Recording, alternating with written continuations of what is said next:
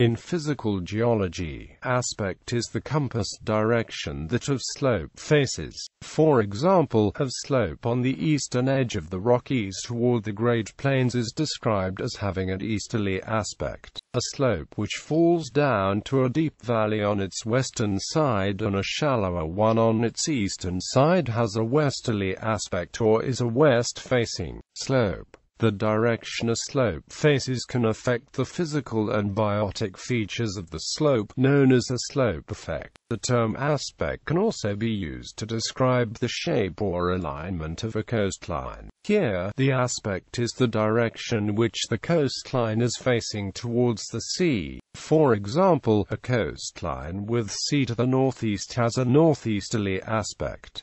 Importance of aspect. Aspect can have a strong influence on temperature. This is because of the angle of the sun in the northern and southern hemispheres, which is less than 90 degrees directly overhead. In the northern hemisphere, the north side of slopes is often shaded, while the southern side receives more solar radiation for a given surface area insolation because the slope is tilted toward the sun and isn't shaded directly by the Earth itself. The further north of south you are and closer to winter solstice, the more pronounced the effects of aspect of this are, and on steeper slopes the effect is greater, with no energy received on slopes with an angle greater than 22.5 degrees at 40 degrees north on December 22nd. The aspect of a slope can make very significant influences on its local climate. For example, because the sun's rays are in the west at the hottest time of day in the afternoon, in most cases a west-facing slope will be warmer than a sheltered east-facing slope.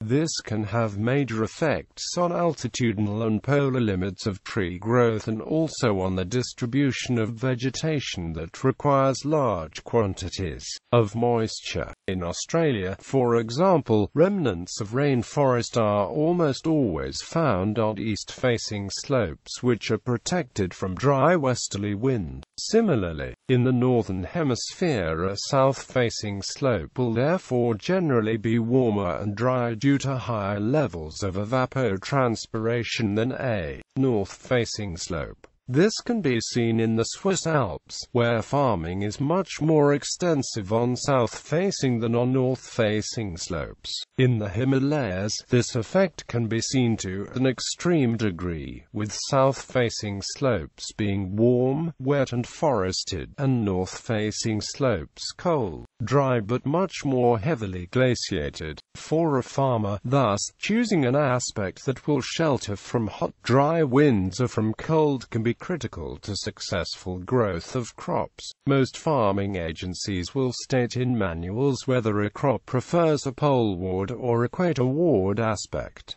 Glaciology is also influenced by aspect. Unless precipitation patterns dictate otherwise, glaciers always accumulate downwards on the poleward side of mountains.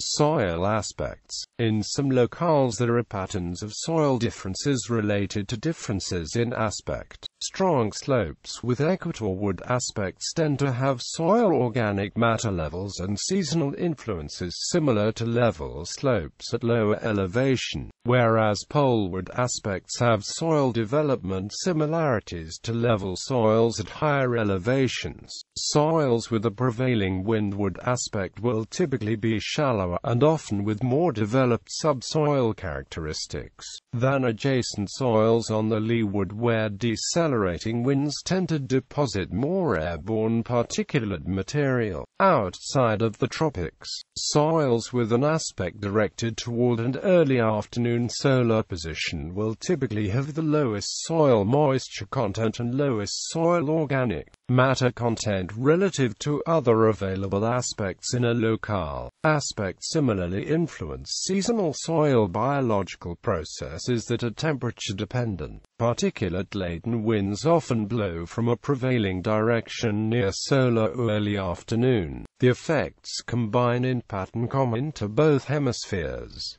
coastal aspects. These are usually of importance only in the tropics, but they produce many unexpected climatic effects. The dryness of the Dahomey Gap due to the rain-bearing winds moving parallel to the coast. The summer dryness of the Coromandel Coast due to the southerly monsoon flowing parallel to the coast. Its wetness during the northeast monsoon is similarly explained. The anomalous late autumn rainy seasons of central Vietnam and the coastal zone of northeastern Brazil for the same reason as above. The unusual dryness of Port Moresby compared to the rest of New Guinea is because the National Capital District lies parallel to the trade winds, which have a drying effect. In Gulf Province and Leh, which received the full force, rainfall during southern winter is exceedingly heavy, with rainfall and thunderstorms during the rainy season.